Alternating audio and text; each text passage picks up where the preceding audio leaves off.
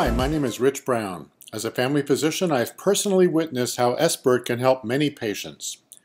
As a professor at the University of Wisconsin, as a director of population health management at a healthcare company, and as a freelance consultant, I've helped dozens of primary care practices implement successful SBIRT programs. In this 10-minute video, I'll give you a crash course on SBIRT and why and how to implement it in primary care settings. Some of the slides I'll show will have more information than I speak to. Feel free to stop the video to take in those details. Before I can talk about SBIRT, I need to explain the continuum of substance use. Each of us and our patients fall into one of 5 categories with regard to our drinking and drug use. Low-risk use is substance use that is not causing problems in someone's life and is unlikely to do so in the future. High-risk use is substance use that has not caused any negative health or social consequences, but is likely to do so in the future. Here are the definitions of low-risk and high-risk drinking, which are based on hundreds of studies comparing drinking patterns of people with and without alcohol-related health and social consequences. There has not been enough research to establish similar cutoffs for the high-risk use of marijuana or other drugs, but most experts regard daily use of marijuana or any use of other illegal drugs as high risk. Problem use is drinking or drug use that causes negative health and social consequences in people's lives.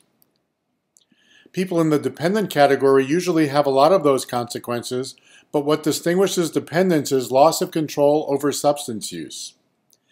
Many dependent people can quit or cut down for a while, but cannot do so consistently and durably without help. Research has shown that loss of control arises from changes in the pleasure-reward system of the brain. Patients who are dependent should be referred for treatment. All patients with alcohol or opioid dependence should be offered pharmacotherapy, which we can administer in primary care settings, especially for patients who cannot or will not get treatment. Patients in the high-risk and problem use categories significantly outnumber those in the dependent category. Patients in these 2 categories don't need treatment because they have normal pleasure-reward systems and full control over their substance use. Many will reduce their substance use in response to brief interventions, a 5 to 20-minute session and 1 to 3 brief follow-ups conducted either in person or by telehealth or phone. Brief alcohol interventions have been shown effective in dozens of randomized controlled trials. Several trials have shown that brief drug interventions are often effective as well. BI is the sweet spot of SBIRT because a small investment of time with patients in the high-risk and problem use categories often reduces substance use, serious illnesses, injuries, disabilities, ED visits, hospitalizations, and deaths. Brief interventions based on education and advice can be effective for some patients, but interventions are even more effective if they employ motivational interviewing, which requires more training. Regardless of intervention method, it's important that people who deliver SBIRT get training that includes practice and feedback from experts. Some dependent patients, many patients with problem use, and most patients with high-risk use go undetected in healthcare settings and don't receive BI or RT. That's why the United States Preventive Services Task Force and many other authorities recommend that all adult patients undergo annual alcohol and drug screening in primary care settings. Positive screens identify patients who might be in the high-risk use, problem use, or dependent categories. Patients with positive screens must undergo brief assessment with longer validated questionnaires to determine their category of use and what additional services to deliver. So now the question is how to incorporate SBIRT into busy primary care practices in ways that are logistically and financially feasible. Here's the workflow that works best for most clinics. EHRs prompt receptionists to ask patients to fill out an annual health screening form which contains alcohol and drug screening questions. Medical assistants who check vital signs review patients' responses to the screening questions, and they alert well-trained, dedicated SBIRT interventionists to see patients with positive screens. Why are dedicated staff necessary? First of all, it's critical that brief interventions take place in primary care settings at visits for other reasons, because few patients are willing to schedule separate primary care visits or accept referrals elsewhere to receive brief interventions. Although primary care clinicians can be trained to do SBIRT, many lack interest and most lack the time to deliver robust BI, RT, and follow-ups. Many medical assistants can be trained too, but most clinics need their MAs available to maintain patient flow. Without dedicated SBIRT staff, it's impossible for most clinics to deliver brief assessment, BI, RT, and follow-ups to the 20% or more of primary care patients who typically screen positive. If PCPs are running on time, at the end of their visits they ask patients with positive screens to remain and see the SBIRT interventionist.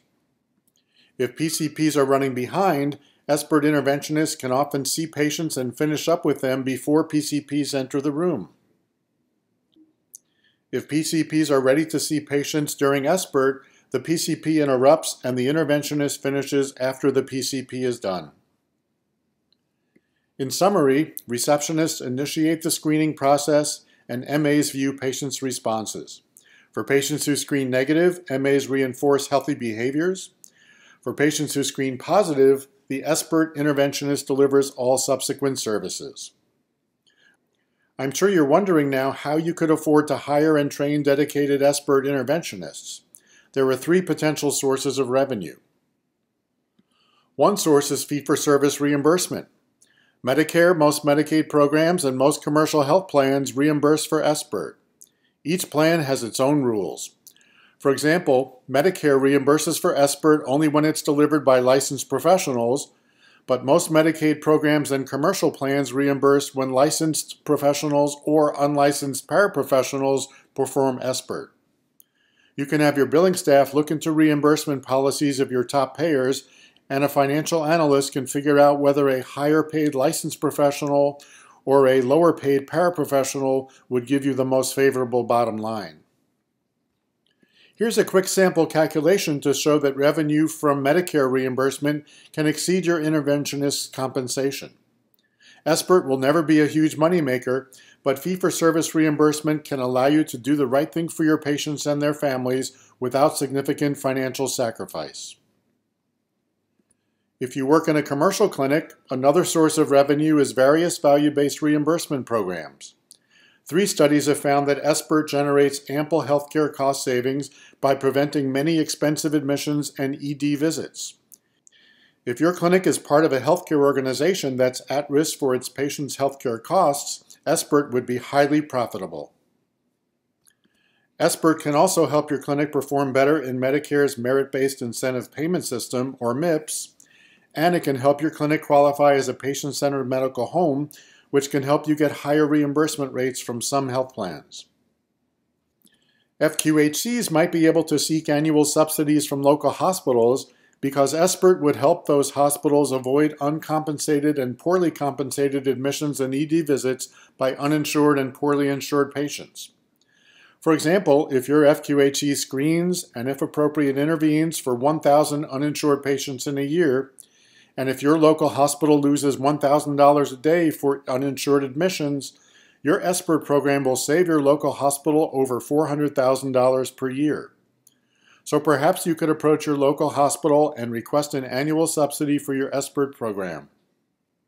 Until you find sustainable funding, grant funding may be an option. In summary, SBIRT is a systematic, evidence-based, cost-saving approach to addressing the huge and often neglected personal and public health problems of unhealthy drinking and drug use. The sweet spot of SBIRT is brief interventions, which take training and time that most providers and medical assistants don't have.